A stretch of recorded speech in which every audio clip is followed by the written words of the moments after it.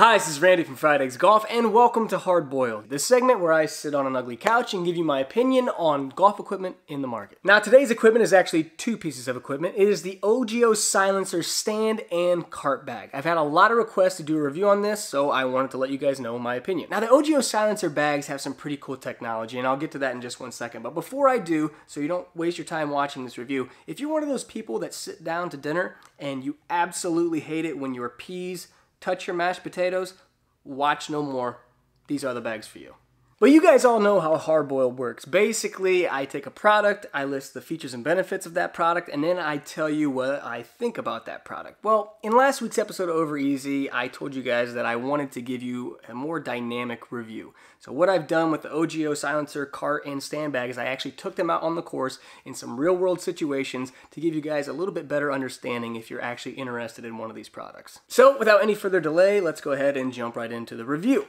Let's start with the Ogio Silencer stand bag. The Ogio Silencer bag is called so because of this unique feature that it has where it has a 14-way polymer top that divides the clubs up as they go down into the bag, but also sitting on the bottom of the bag is a molded locking base. So when you stick a club down through this polymer top, it kind of holds it in place there, but also it clips into the bottom of the bag. So basically, when the bag is moving, the clubs are locked into place and they don't wiggle around, they don't bang together, and believe it or not, they don't fall out of the bag. It also has a fleece line valuable pack, which is kind of standard as far as bags go. There's also an insulated water bottle pocket in the bag where you could put a water bottle down in there, and actually a fairly good size one too, but you wouldn't want to put any ice because there's not a drainage port, so if that ice was to melt, all that water would just sit in the bottom of the bag and you'd have to dry it out or clean it out in some way. The stand bag also features this airflow system on the side of it where it would rest on your back while you're carrying it like a book bag. It's just a little slot cut into the pad there that allows air to kind of travel through there to kind of cool you off and not make you perspire as much. Also, the padding on the back here is substantial. It's one of the thickest pads I've felt on a bag, which is awesome because that's usually where you feel most of the pressure when you're carrying your bag is obviously on your shoulders, but then your back where that's constantly rubbing. Now, the stand bag is a little bit on the heavy side, weighing almost 6 pounds, which if you think about other carry bags in the market, they're usually around 4, but you're sacrificing some of that weight for some of the features and benefits of this bag. So that's really up to you. Moving on to the cart bag. Now, the Ogio Silencer cart bag, it has a lot more pockets, a lot less features. And we've already kind of touched on all the features from the stand bag. You know, you have your divided top, and then you also have the molded bottom there to hold the clubs in place. That technology is consistent between the two. Now, if you look at the top of the cart bag, you'll see that it's divided more symmetrically. You have a much bigger putter well there, which I'm not really sure why it needs to be that big, but you know, you have some pretty big putter grips now. Now, on both bags, it's important to note that the putters do not lock in. If you put like a super stroke down in there, I mean, it would be hard to make a super stroke and like a pistol grip stick into the same slot, so they just avoided that feature on there, I think, which I'm not sure. I wish I would have tested. It feels like standard size, mid-size.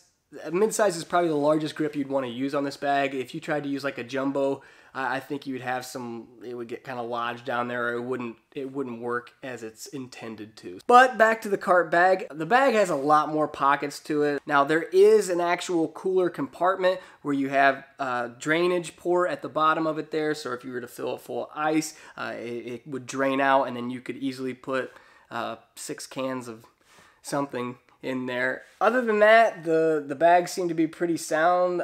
They seem to have a very well working mechanism in them as far as loading them up full of clubs, turning them upside down. They seem to hold the clubs as they intend to. But like I stated before, it's one thing for me to just put clubs in a golf bag in my basement and turn them upside down and say, hey, this thing works great.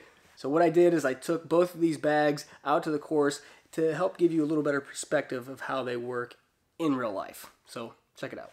All right, so we're here at the golf course. I have both bags with me. We're going to put them through a series of tests to see how they perform in real-world situations. I've devised a couple to kind of give you a better idea of how each bag performs in its given field. So I have a golf cart here. I brought my one wheel to do some one-wheel testing. But other than that, let's initiate test one, which is transportability.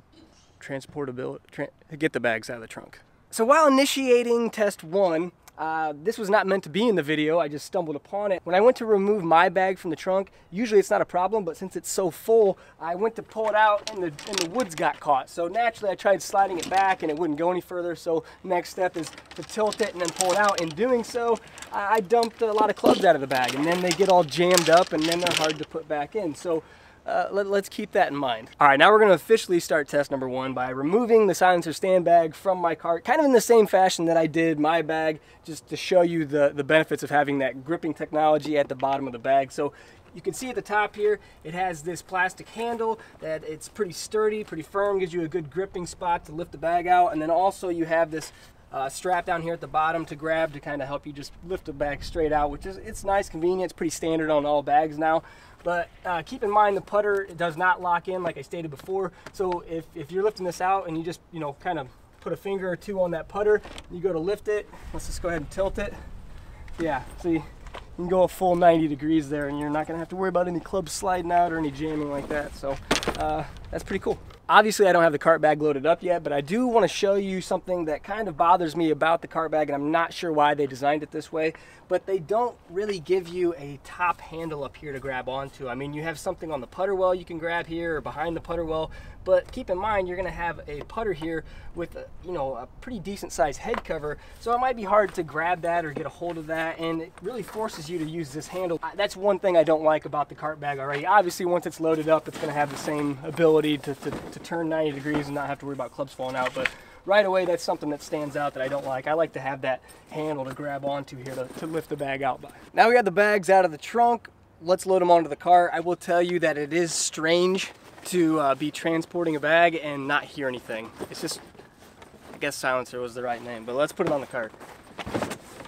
So it seems to fit in nicely. Now they do feature these cart straps on each side of the bag that feed behind the pockets. That way you have access to all your pockets while you're on the cart. So let's feed that through here. See how well this functions. So it slides through there, underneath the strap, and then this runs over the back support pad there and fastens down. One thing I will point out that I miss so much about Ogio bags is they used to have this thing called a torsion strap, and it would actually fasten to this cage back here, and it would just give you a little bit more like of a lockdown feeling, like the bag wasn't going to go anywhere. Actually, you could undo this strap and the bag would still stay there, so kind of eliminate any of those jerks trying to pull the bag prank on you and dump your bag. So now that we have the stand bag up on the cart, let's go ahead and put the cart bag up there. You can see I've fully loaded it with my clubs, and once again, with exclusion of the putter, every club is locked in and secure, so it's just weird not to hear the clubs rattling around while you're moving them. Just like the stand bag, once again, you're going to have designated slots behind the pockets so you keep access to them. You can slide the straps through, go under the handle, and then you have a little port there on the other side for the strap, and then that should lock in.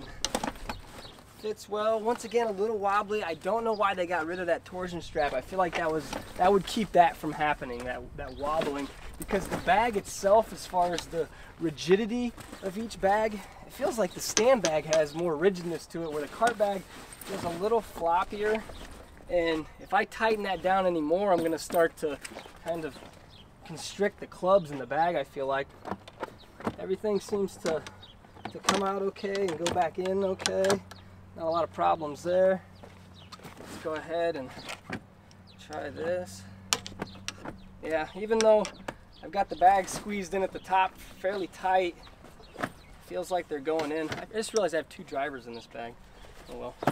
I like the look of the cart bag, the way the clubs all face the back of the cart here. Obviously with the stand bag, you're trying to have those clubs face you as the stand is down, so it makes sense for them not to face backwards. But I do like the way that all these clubs are presented. It looks very nice and clean, and once again, they don't wobble. So now we have both bags up on the cart. We're going to go out on the course now. We're going to run through a couple other tests. Up next is the silencer test. I have found the biggest potholes I could find on the course. I'm going to drive over them, and we're going to listen in to see how well these silencer bags work. So let's go. Pothole number 1. Number 2. Wow, yeah. I heard my one wheel more than I heard the clubs. Test 2 complete.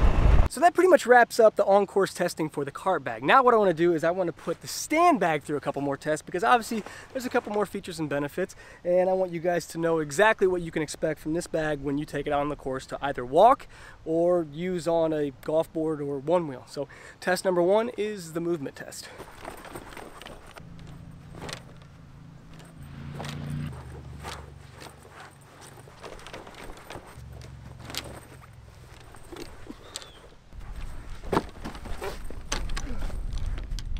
Still good. Now this last test I realize for most of you is irrelevant, but people have started to use these golf boards out on the golf course, or the one wheel, and I wanted to carry this bag around with the one wheel to kind of simulate how it handles on the board. But before I get to that, I do want to point out that during the movement test, this is the coolest thing ever. When I started to bounce around, you see that kind of shock system there on the strap? So as I start to move up and down, this kind of absorbs some of that blow. Pretty cool. All right, commencing one wheel test. Here we go. So obviously, smooth through the fairway. When I'm banking, it feels pretty smooth. Everything feels stable. The straps, like I said, I like that suspension system that I'm feeling, so when I do hit those minor bumps, it doesn't feel like the bag's pulling me down as hard. It's kind of a neat little feature. Let's go find some bumpier terrain. All right, I got a good little root system here we're gonna go over. Here we go. Yeah, like it. Handles well. All right, we're back on the ugly couch, but before I give you my conclusion on both bags, I do want to let you know that I have owned an Ogio bag in the past, and it was one of my favorite. I think it was like the Grom. I don't know if that's right or not, but it was one of my favorite bags I ever owned, and my 2 favorite features on that bag is actually something that they got rid of on these bags, and I don't know why they did. One was the easy access ball pocket. It used to have a little flap where it was kind of reinforced with some bars that when you would pull the flap open and get a ball out, you just let go and it would close itself, and you could get in there just easy. You didn't have to do any unzipping or anything like that. I thought that was cool. The other thing, as I alluded on the on-course video, is they used to make a torsion strap that would go around the cage on the cart, and it would actually hold the bag in place, so even if someone undid the strap, it would hold it there, so it just gave it a little bit more security. I don't know why they got rid of those. Those are really cool features that I've only ever seen on Ogio bags. But let's move on to the conclusion. So in wrapping it up here, it's really up to you. Whether you like to ride a lot, whether you like to walk a lot. Having said that, I think I would still go stand bag even if you rode a cart a lot, because it fits on the cart nicely. It's got the 14-way top divider. It's easier to carry around. It's easier to get out of the car because you can just set it up. You don't ever have to worry about laying this bag down or about it falling over. I just feel like it's a better made bag. I feel like it serves all the purposes that you would want with the cart bag. I just think the cart bag has more pockets. So if you're one of those people that carry your life around with you inside your golf bag, or you like to bring your own beverages, those are the only 2 benefits I see where the Silencer cart bag outweighs the stand bag. So hopefully you enjoyed this review. Let me know what you think in the comment section below. If you're interested in buying one of these bags, if you have any questions that I didn't answer, put them down below. I'll try to get back to you as soon as I possibly can. But thank you for watching as always. Subscribe to the channel, thumbs up the video, and I will see you guys next time.